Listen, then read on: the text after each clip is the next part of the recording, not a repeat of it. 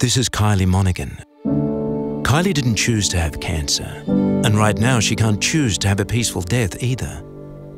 Soon, South Australian politicians will debate a voluntary euthanasia bill that can help Kylie and others like her.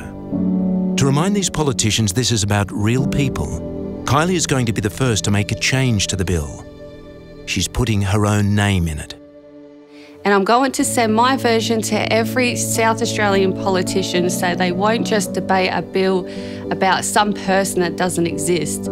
Instead, they'll debate me and my life and my choices.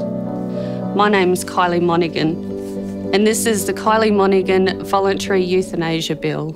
Show your support for Kylie and others like her. You or someone you love may want this choice one day too. Create and send your own personalised bill to politicians at bethebill.com. Be the Bill.